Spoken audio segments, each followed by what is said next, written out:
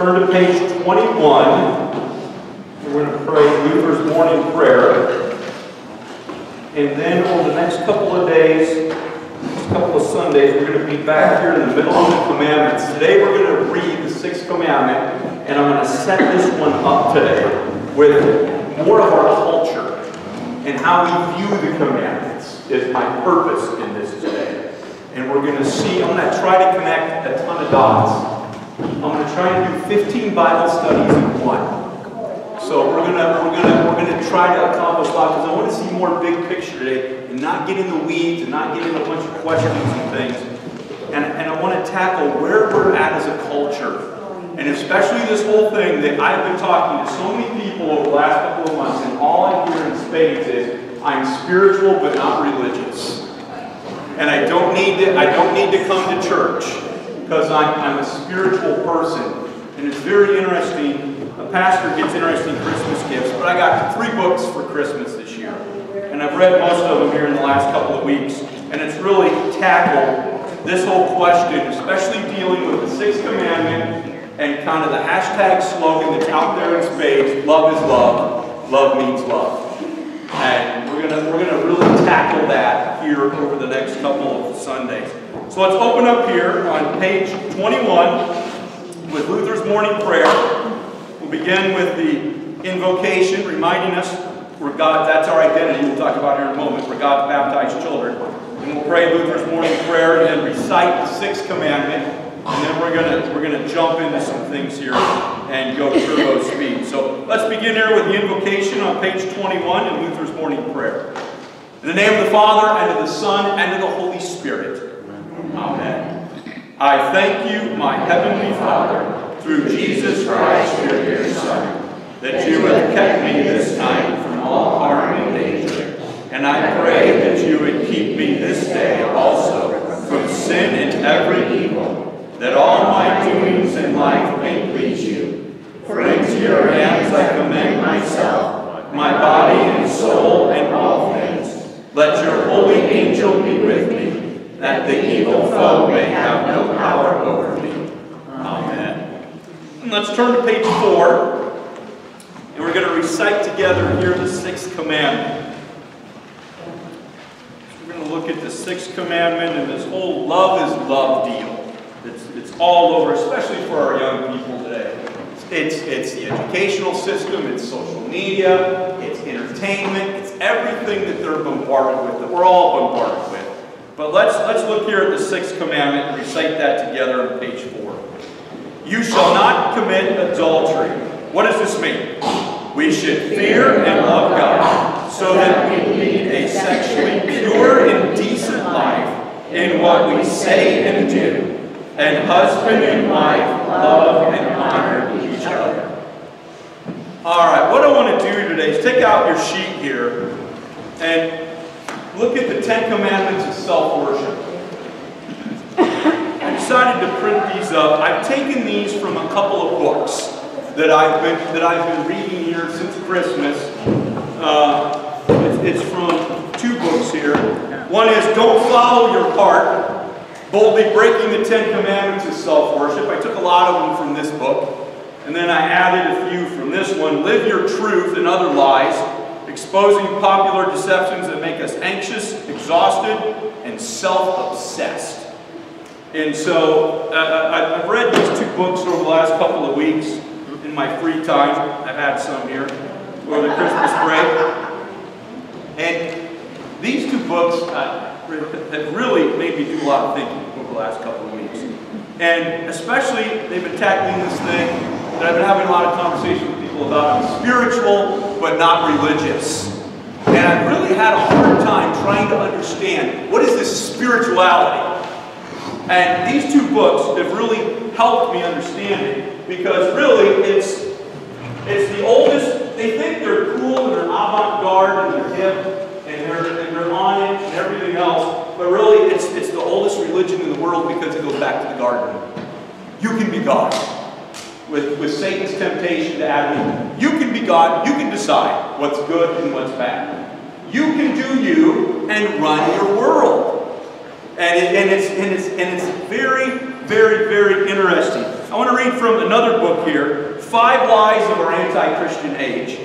This is written by a lady who used to be a professor of English and Women's Studies at Syracuse and was an ardent lesbian, feminist, and she was a real radical and just did a lot of crazy stuff, wrote a lot of crazy stuff, and she waltzed into a church one day, became a Christian, and now is married to a pastor's wife. And it's an amazing thing. I've heard her speak. When she just came out with this book, it's Rosaria Butterfield, and she writes this about this whole spirituality thing. She says, today, spirituality welcomes people exactly as they are, or at least it makes that promise. This is a religion that elevates being a good person over following Christ. To the unbiblically spiritual person, everything is one. Creation and creator. God is in you, you're in God, everything is just spiritual. Hence the name of spiritual, but not religious. I may pray to a God, but I don't know who it is. It may not even be anything. It may be nature. I'm one with everything. Distinctions and hierarchies are called abusive. And true spirituality is supposed to be found inside of you. This sort of spirituality, unbiblical spirituality, believes that everything in the universe shares the divine power and balance that makes everything normal. Rules, divisions, and distinctions are violent, or so says the unbiblically spiritual person. In this whole idea that I'm spiritual, but I'm not religious, you have a God.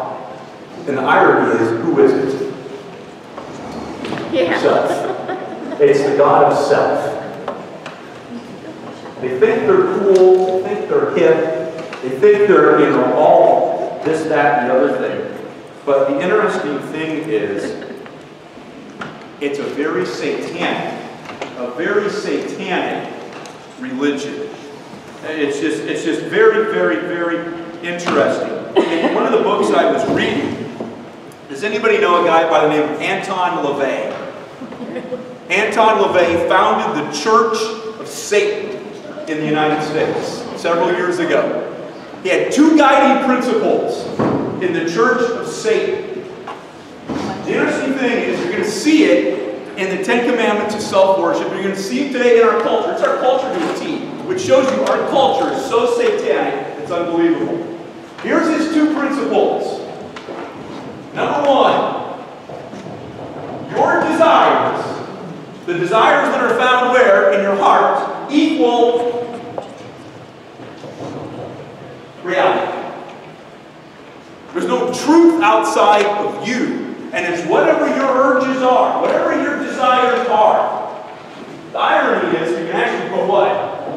Sin. But your desires equal reality. And if this is reality, the logical thing just follows next. If this is what reality means, it means I have to follow my what? I've got to follow my desires. I've got to follow my urges. So that's principle number 2. You must follow your desires then, because that's the real you, and that's reality. That's the whole thing we're going to see. Hashtag authentic. I got to be my real me, and if I'm not, well then, I'm not real. It's not reality.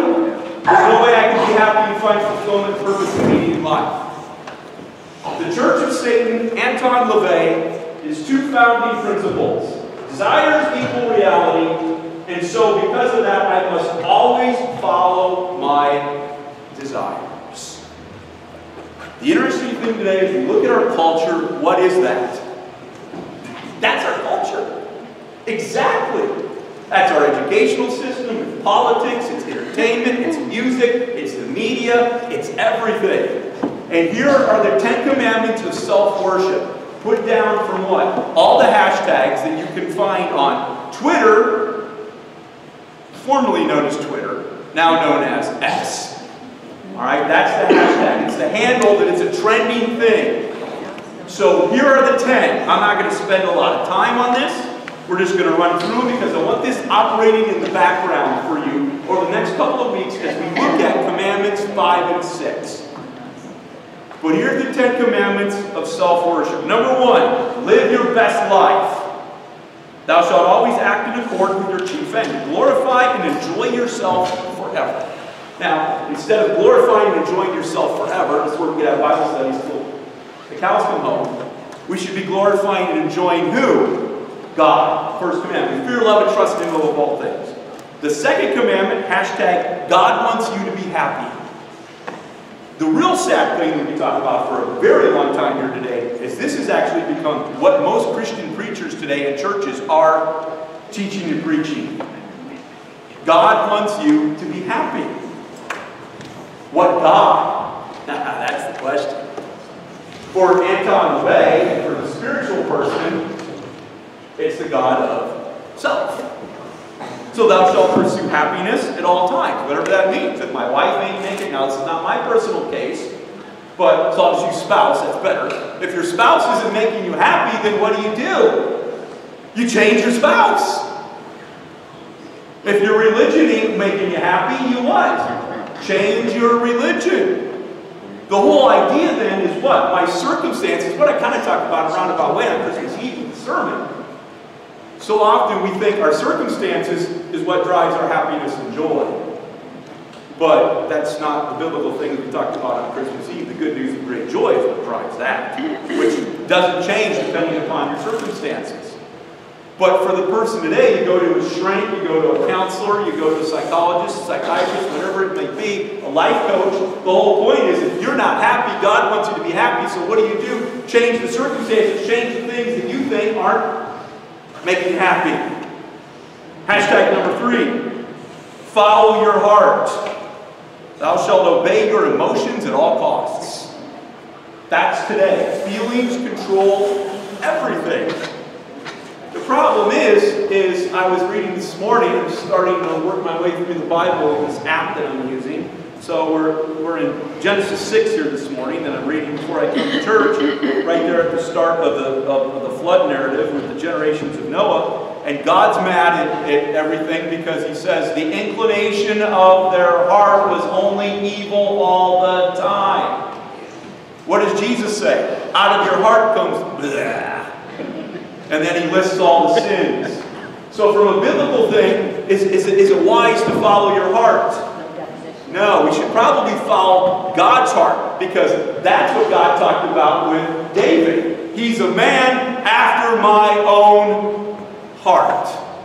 When David followed his heart, how did it go for him? Trouble, adultery, the commandments we're dealing with. Adultery, murder, all right, lying, number 8, stealing, 7, coveting, 9, 10, everything else. Got him in huge trouble. But the commandments of spirituality with the God Himself is, I follow my heart. This is culture. This is what you get in a college ethics class today. Number 4, hashtag, be true to yourself. Thou shalt be courageous enough to defy other people's expectations. I was reading one of the books here today. I haven't saw the Grammys in umpteen years. I don't think I'm missing anything.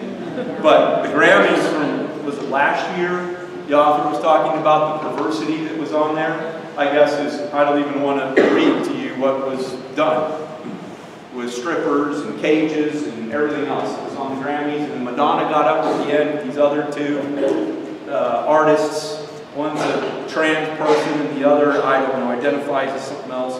And she said, we finally gotten to the point, be true to yourself, that we can defy other people's expectations and we're how did she put it? I can't remember. We're breaking new ground and we're cutting edge. And as I was thinking about this, I'm like, no, you're actually as old as the Garden of Eden. If you want to do something new and cutting edge, don't give in to the urges of your heart. Then you'd be doing something new and you do something cutting edge. Number 5, the hashtag, maybe some of these you've heard before, you do you. You live your truth, let others live theirs. Instead of the Word of God, of course. YOLO. Maybe you've heard of that one. Number 6, thou shalt pursue the rush of a boundary-free existence. Number 7, hashtag the answers are within. Thou shalt trust yourself, never letting anyone, here's the word from our woke Bible study of the summer and spring, never let anyone oppressing you with the antiquated notion of you being a sinner. Number 8, hashtag authentic. That's very important in today's world. You must always be authentic. That's why if I'm a woman trapped in a man's body, I've got to be a woman at all costs, because that's my authentic me. Thou shalt invent and advertise thine own authority. This we'll talk about in the upcoming weeks. With the 6th commandment and the trans issue, everybody else has to bow down and acknowledge and accept the craziness.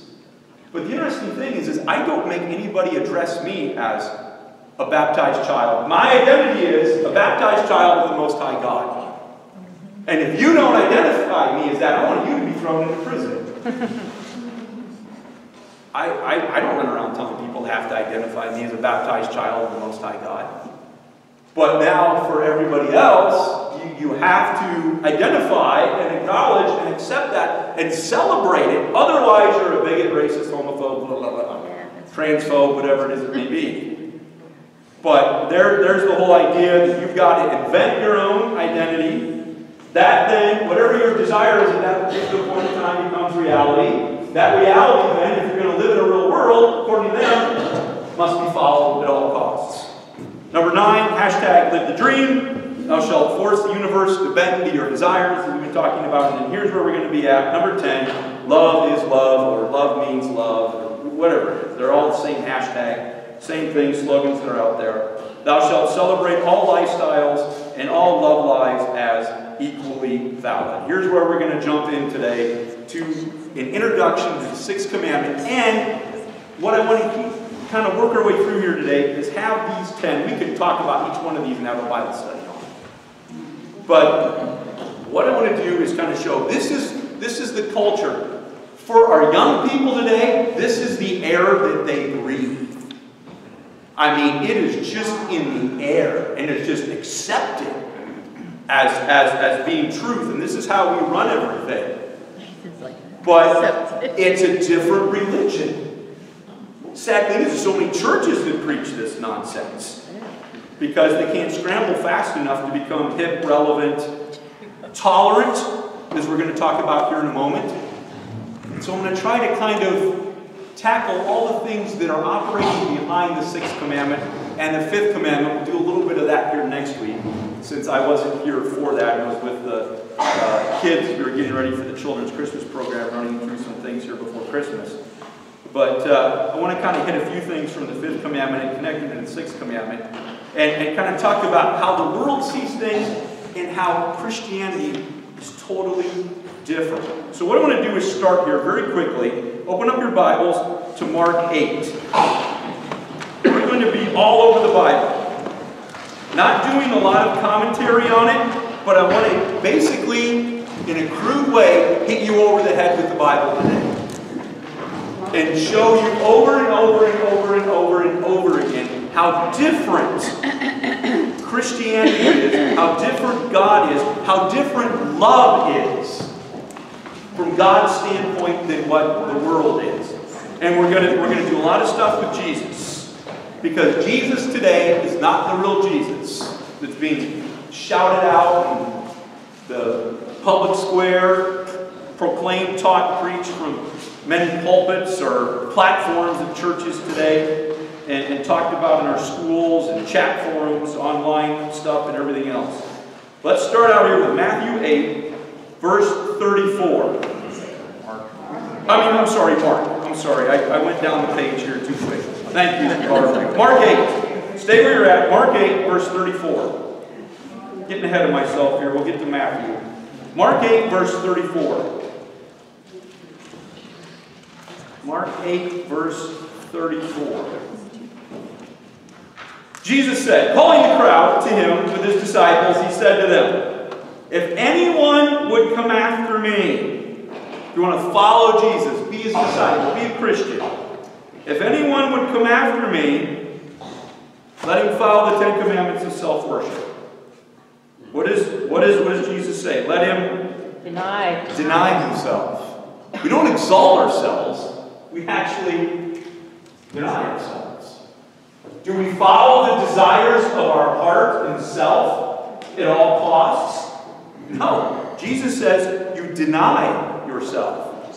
We could look at John. We could look at so many things. We could look at John the Baptist and his preaching. What does he say? I, self, must decrease, and Christ must increase. We could look at St. Paul. I no longer live, but what? Christ lives in me. In the life I now live, I live by faith in the Son of God who loved me and gave himself up for me. I no longer exist. We could pull out quotes from Martin Luther. Martin Luther once said, it's a great quote. He said, if someone knocked on the door of my heart, talking about the heart here, if someone knocked on the door of my heart and asked who lives there, I would say Martin Luther used to live there, but he moved out and Jesus has moved in. There's where we're at. Everything with true Christianity is in opposition to being spiritual. Because spiritual really is the God of self, and really it's the original man-made default religion that we're all born with, which is Satanism. Which is, Satan is not there to beat you over the head and beat the living daylights out of you. He's there actually to try to make you happy. We're getting ahead of ourselves here in the church here. But I was thinking about this week. Just run very quickly to the first Sunday in Lent, where we've got the temptation of Jesus. God the Father is making his Son suffer. Suffer! Satan comes along and says, well, if you're the Son of God, gee whiz, if I was your father, I wouldn't be treating you this way, man. I mean, look at what your dad's doing to you. He's really a loving dad. You haven't ate, man, for 40 days. You're looking pretty ragged. You got circles under your eyes. You're pretty beat up. I'll tell you what. I'll feed you. I'll give you something to eat. You want pleasure? You want safety? You want health? You want the kingdoms of this world? You want wine, women, and wealth? I'll give it to you all. You follow me. I'll show you what it's like to what? Follow the desires of your heart and have a rocking good time. So this whole idea of being spiritual and the Ten Commandments of self-worship, it's actually just the original satanic religion from the garden. You can be God. You can run the show. You can do what you want to do. You can follow the desires of your heart. You can decide what truth is. You're your own boss. You do you. Be true to yourself. Follow your heart. You only live once. The answers are within. Be your true, authentic self. Which, with the God of self, you are being your true, authentic self. This is the natural default religion. We're all religious. We're all the natural default religion that I'm born with. It's the God of self, and I'm being who I am, which is what? Being a sinner. That's not being avant-garde. That's just being who we are. It's not being radical. It's not being hip. It's not being cutting edge. It's not breaking new ground. It's as old as the first week in the garden with the sin of Adam and Eve. But Jesus says, deny yourself. So now, what I want to look at here is stay in Mark and turn to Mark 10. And we'll get there here in a moment. But what I want to do here is kind of tackle this whole, before we dig deeply next week into the 5th and 6th commandments and break out Luther's meaning, I want to get at kind of where we're at in culture here today. Where we're at in a lot of Christian churches today. It kind of shows they're all messed up. Especially with this love means love, love is love, and everything else. And I want us to think about, how does this kind of work out in your life? How do you see this? How is this permeating kind of into your thoughts? And one of the things that I read in this book, and I'd kind of forgotten about her, and I read about her 4, 5, 6 years ago, and this was a real big thing. Many of you, well, let me just ask, anybody know who Glennon Doyle is? Good, I was hoping nobody knew. 6, 7, 8 years ago, very popular Christian author. Huge, had a massive following. Bestsellers, everything else. She was a popular Christian blogger, too. She had a Christian mommy blog. I mean, she had millions of followers. Millions of followers. And one day she was doing a book tour. She had written this new book. She was doing a book tour. And a woman by the name of Amy Wambach came in. Anybody have heard of her? She was kind of the original radical on the U.S. women's soccer team before Megan Rapinoe. Before Megan Rapinoe and her lesbianism and anti-Americanism and kind of everything else was hitting. It was Amy Wambach. She was a lesbian, married to, can't remember what her first name was, something Huffman, another women's soccer player. So they were lesbians, married, everything else. Amy Wambach came to Glennon Doyle's book signing. And you can read all of this. In fact, I read some of the accounts, some of this in People magazine. Went online so you can research. I mean, this story has been huge in People magazine and recently because of some things that have happened in their life. But Amy Wambach came to Glennon Doyle's book signing, and Glennon Doyle says she touched my arm and said that she really appreciates the books and it really helped. And she touched my arm, and Glennon Doyle said it just sent tingles up my arm. And I was struggling with my marriage, and it just electrified my heart, and I had to follow the urges of my heart. So I went home and divorced my husband, and I was married with 3 kids, and I moved in with Amy Wambach, who, quote, divorced her wife, all right, whatever Huffman, whatever her name was, the soccer player. And so now they got married. They got married. And so now she's written now another bestseller, Untamed. She writes about all this on her blog and everything else. This has become now a huge thing in Christianity right now, is now what do we do with Glennon Doyle? Because she says, God now loves me just the way I am. And she'll pull out all these things that we looked at right here with the 10 Commandments of self-worship. I am doing what? Following my heart, and I'm very happy. But then if you read some of the current issues of People magazine, is this what happiness looks like? Because now she says she's dealing, and now she's putting this on her blog, she's dealing with alcoholism, and she's struggling with anorexia and bulimia. Wow. And she's really now struggling with all of these things. And she wants people to come and help her. But one of the things that was pulled out here in one of the books I read about this was some of the online interactions that Glennon Doyle has had over the last year. And one was from a really good friend. She included it on one of her online blogs. A really good friend from the church that she goes to, who sent her an email and said, Glennon, I'm having a really hard time. I always looked up to you. I always admired you. You were always a fellow sister in Christ. I guess they were very close friends. But now I'm at a crossroads. I don't know what to do. Because why? Scripture tells me that what you've done is, and are doing, is sin. It's wrong. You know, you divorce your husband.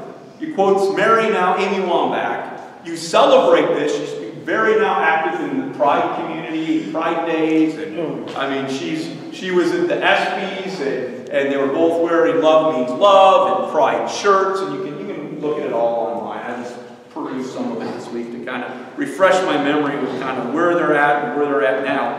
And so this lady said, I'm really struggling with what to do.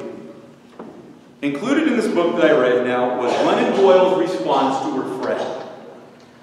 This is what she wrote. And as we always do, we put it online for everyone to see. We never have private conversations anymore. We let everybody know what's happening in our lives. And she wrote back to her friend, Glennon Doyle, the quotes Christian author, said this. First of all, thank you for knowing that you now have a choice to make. Thank you for not landing on the I love you, but. We know that love has no buts. If you want to change me, you don't love me. If you feel warm toward me, but also believe that I'm going to burn in hell for my sin, you don't love me. If you wish me well, but you vote against my family being protected by the law, you don't love me. Thank you for understanding that to love me as yourself, notice there, that's the summary of the second table of the law, you shall love your neighbor as yourself. Notice how they commandeer this stuff. You love yourself and you're looking out for your interests. Notice the 10 Commandments of self-worship here. If you're going to look out for your interests, you also have to look out for, you're following your truth, I've got to follow my truth. But we'll use Scripture. Thank you for understanding that to love me as yourself means to want for me and for now, my new family, every good thing that you want for yourself and for your family. Anything less than that is less than love. Anything less than that is less than love. Now, I love, pardon the pun, I love the paragraph that this lady, I'm beginning to really like her. I've been, there's an other story here about, I'm going to buy some other books. Her name is Elisa Childers. She's got a podcast now and some things. She used to be, I don't know, a singer with Zoe Girl, would be Greek Zoe, a Christian singer. And now she's a Reformed Christian, and she's got a lot of good stuff. I don't agree with everything, but she's got a lot of great stuff. This book is one of them. But here's her paragraph in response to all this. She says, this definition of love is now so persuasive because it accomplishes a couple of things. Number one, it appeals to a desire most people have, which is to be viewed as what? Nice, tolerant, and considerate.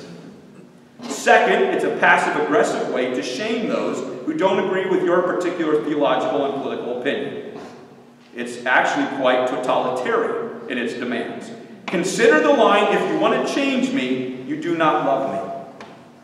But here's great. Follow this to its logical conclusion. For Doyle, Glennon Doyle, to logically be consistent, she would have to admit one of two things. Either she doesn't love her friend because she's obviously trying to change her, or her definition of love only goes one way. For this view to remain logically consistent, it would have to apply to any sexual relationship anyone wants to engage in, or any definition of family that one would want to believe in. That could get dark very quick. But that kind of love is not real love. It's not the type of love the Bible describes and commands. In fact, according to Doyle's definition, Jesus himself wasn't even loving. Now, here's where we're in Mark 10. Turn to Mark 10, if you haven't already done so. Turn to Mark 10, 17 to 22. Now we're going to go through warp speed here, a bunch of stuff in the Bible,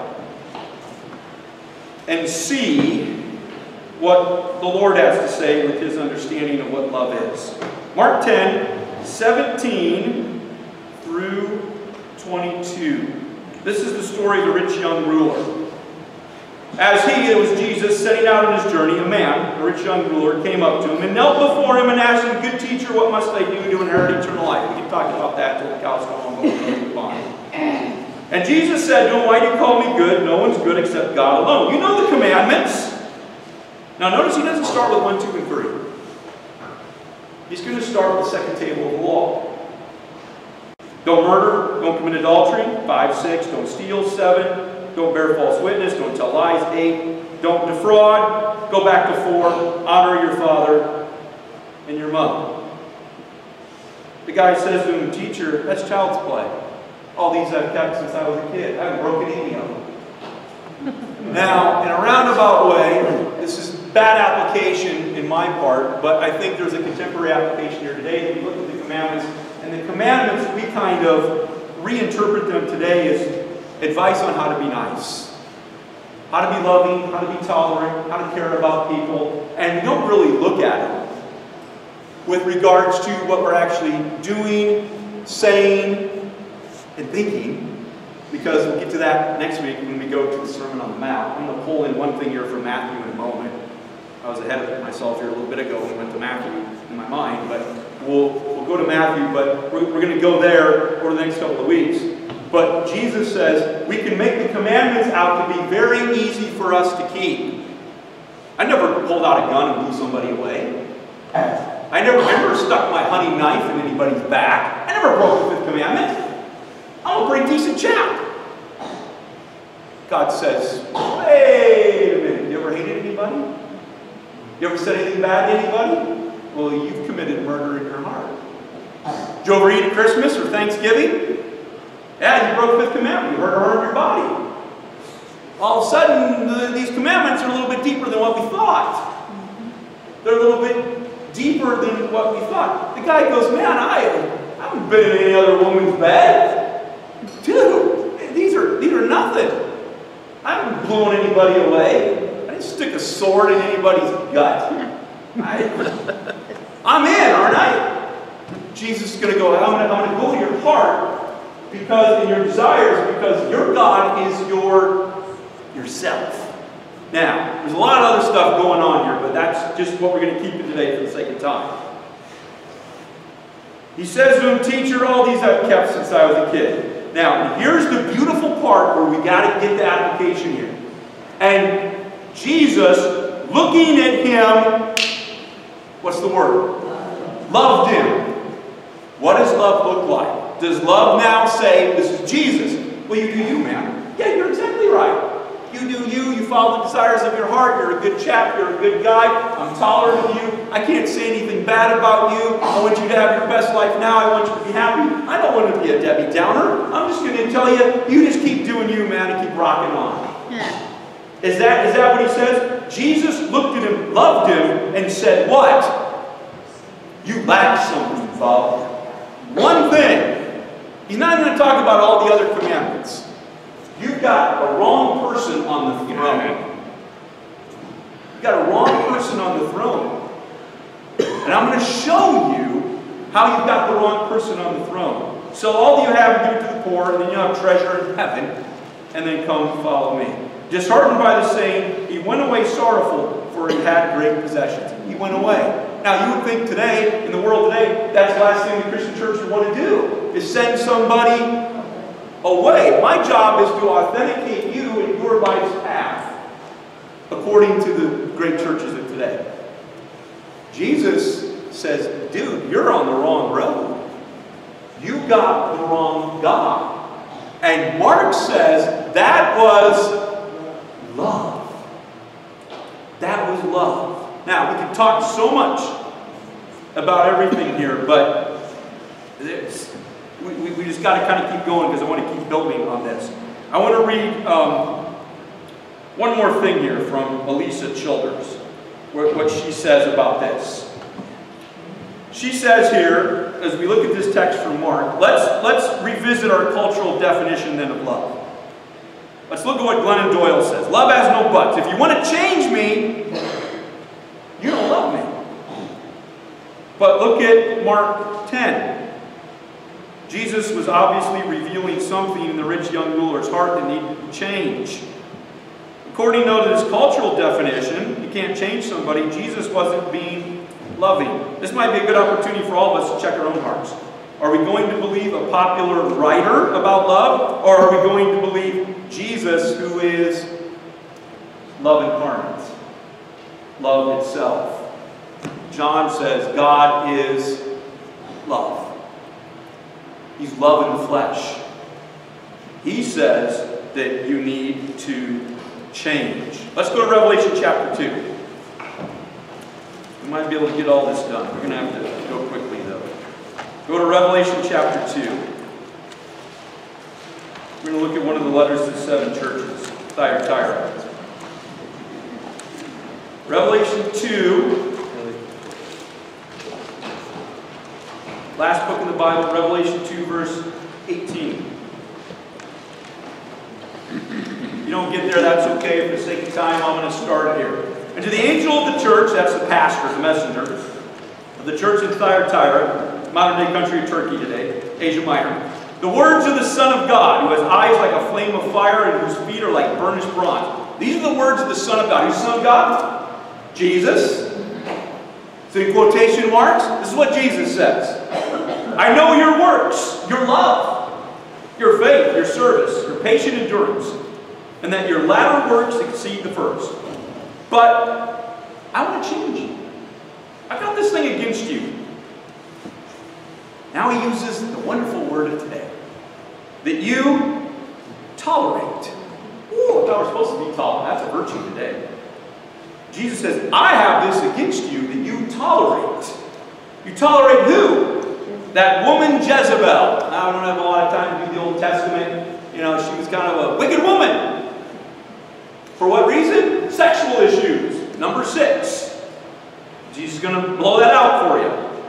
You're tolerating that woman Jezebel, some sort of woman in the church. He's going to call her Jezebel, who calls herself a prophetess. and is teaching and seducing my servants to practice what? Sexual immorality and eat food sacrificed to idols.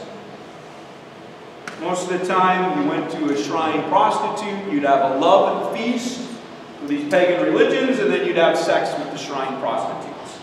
This woman is trying to incorporate these sorts of things.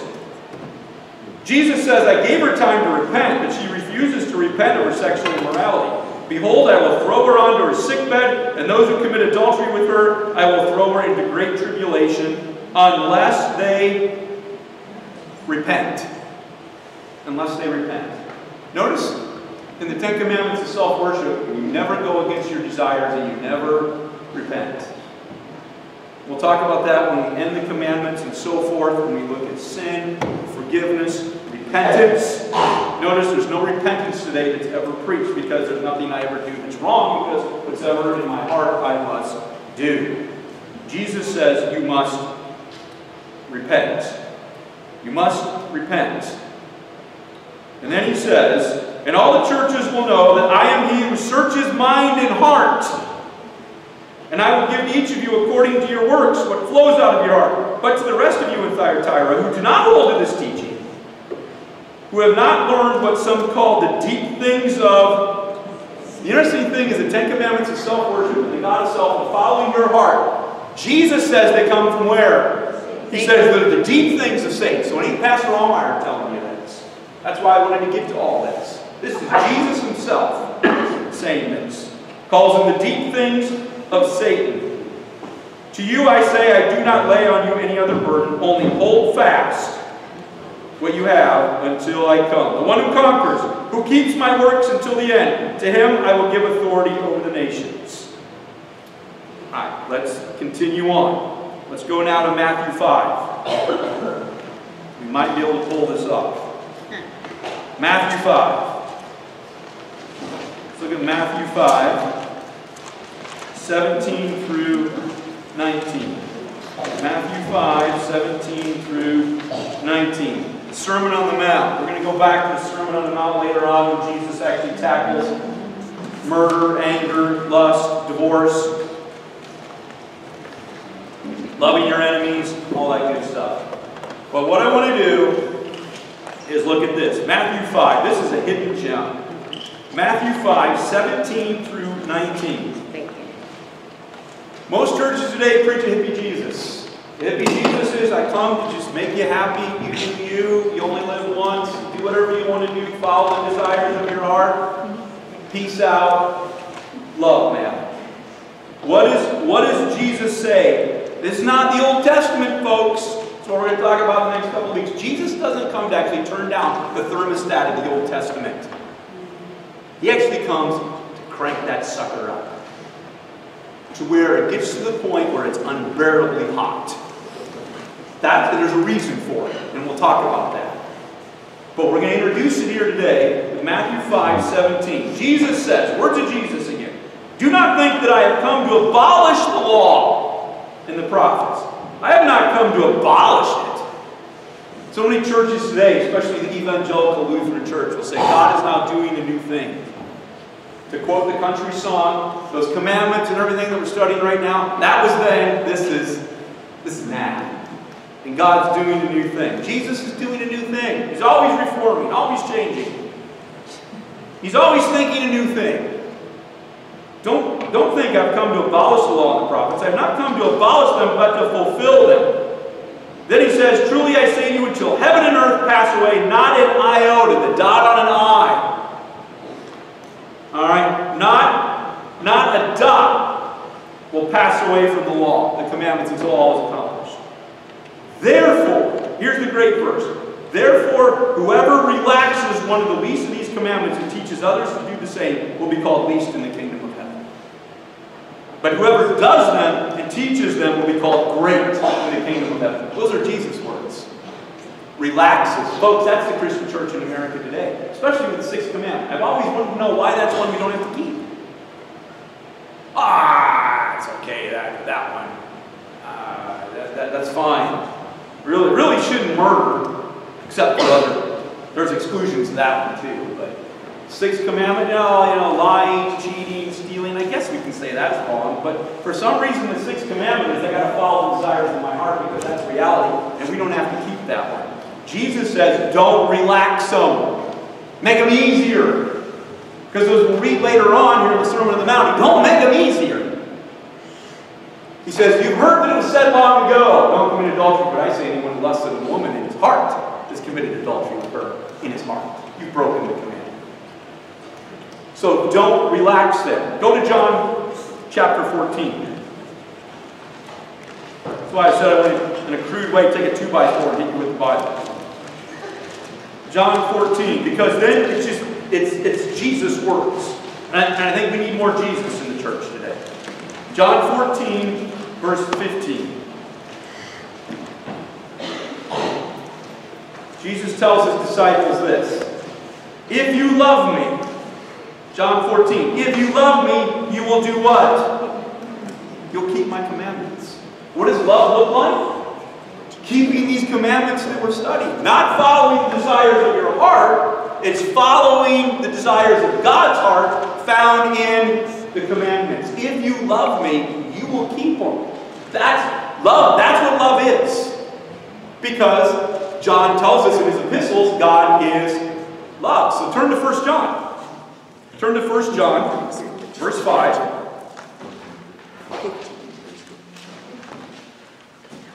1 John, chapter 5. Let's go to 1 John, chapter 5. Let's go there. 1 John, chapter 5. And let's look at verses 1 through 5. 1 John 5, 1 through 5. You may have to have somebody with the large print Bible yell out pages once in a while. One of the other things I got for Christmas was a new large print Bible that has bold print. And it's a little easier for me and my older eyes to see.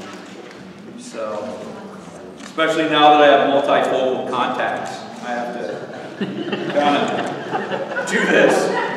Sometimes you'll notice in church I get numbers wrong. I did today with the intro, if anybody was paying attention. I was going, I guess Psalm is at 45, 46, I don't know. Let's get the multifocal contacts in the right spot. But let's look here at 1 John 5, 1 through 5. John writes, everyone who believes that Jesus is the Christ has been born of God, and everyone who loves the Father loves whoever has been born of him. By this we know that we love the children of God. What does love look like? As we love our neighbor as ourselves, in opposition to Glenn and Doyle. When we love God by doing what? Obeying his commandments. Gosh, I think there's a theme here. By obeying his commandments. For this is the love of God. Now he said, I know there's going to be some real interesting people living in the 21st century in the United States and inhabiting their Christian churches and actually preaching from pulpits. For this is the love of God, that we keep his commandments. And in opposition to the commandments of self-worship, his commandments are not burdensome. For everyone who's been born of God will overcome this. If you want to be the true Christian church, you're going to have to overcome this self-worship. And this is the victory that has overcome the world, our faith. Who is it that overcomes the world except the one who believes that Jesus is the Son of God? Now to close, I want to go, and we're going to make it. Thanks be to God. Let's look at 1 Corinthians 13. For those of you who know your scriptures, know that's the what? The great love chapter. I thought, let's end there. All right? Might as well have a husband and wife up here and get married, and we'll read 1 Corinthians 13. All right? But let's look at 1 Corinthians chapter 13, verses 1 through 6. We've looked at Jesus. We've looked at John. We've looked at John the Baptist. Now we get Paul. We're kind of hitting everybody here. 1 Corinthians 13, 1 through 6. As you're turning there, Paul's going to tell us that the greatest thing in the world is love. Love. The world's right on that. They got the buzzwords right. And because of that, they're always kind of wanting to tweak it, and they know deep down there's something powerful in that word. And for that, I applaud them and everything else.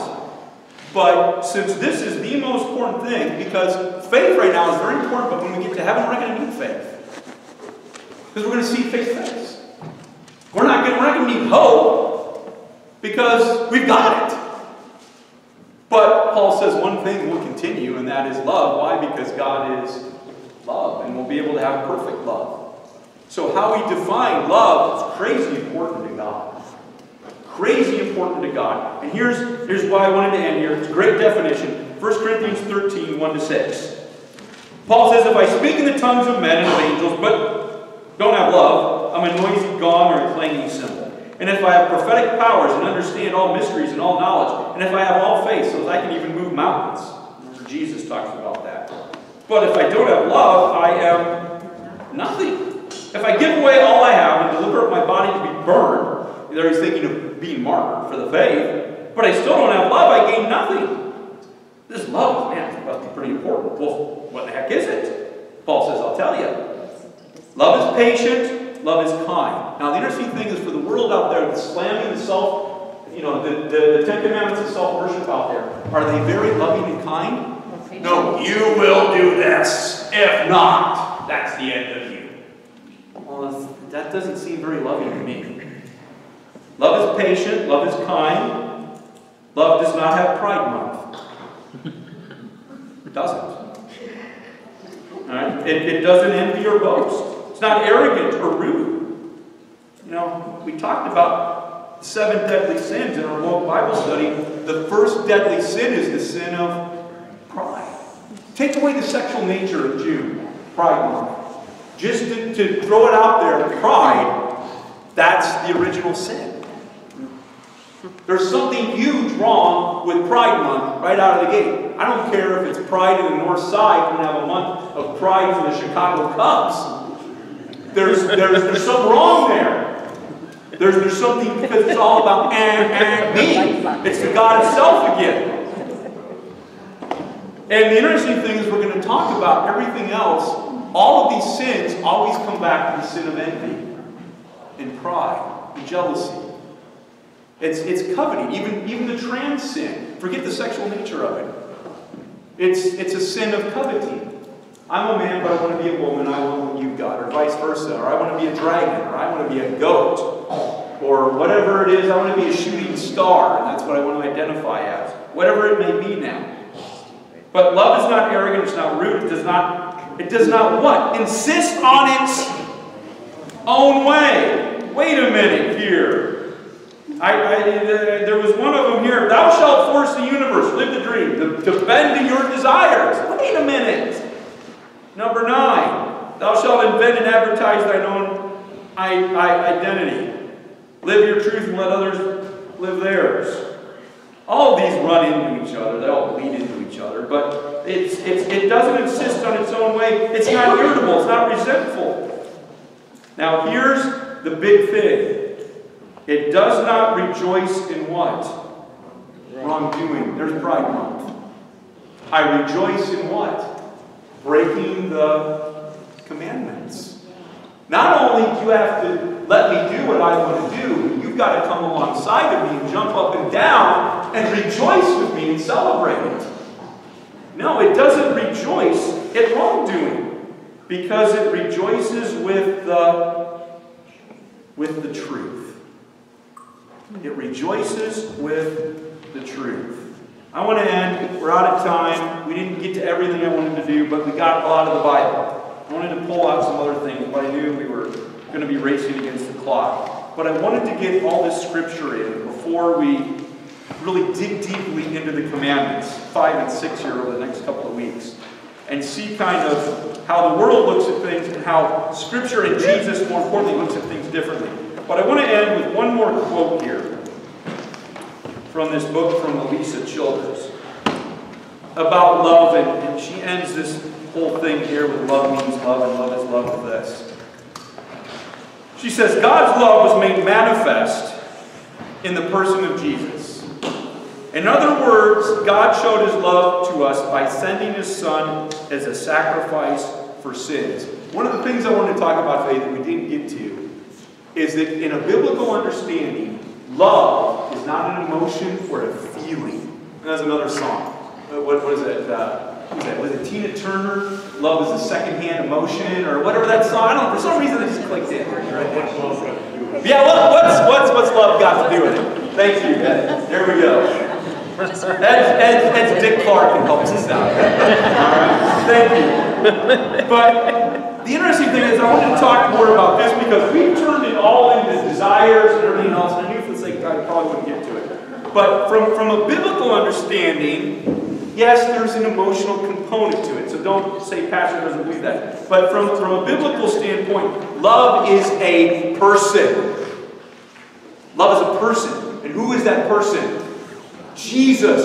God loved the world in this way. Hutos in the Greek. Not God so loved that he looked at us and, gosh, Almeyer's a buzzball. I love him so much. No. It's hutos. God loved the world in this way. How does he love the world? He gave his one and only Son. Not a warm fuzzy or a back rub. He gave his one and only Son.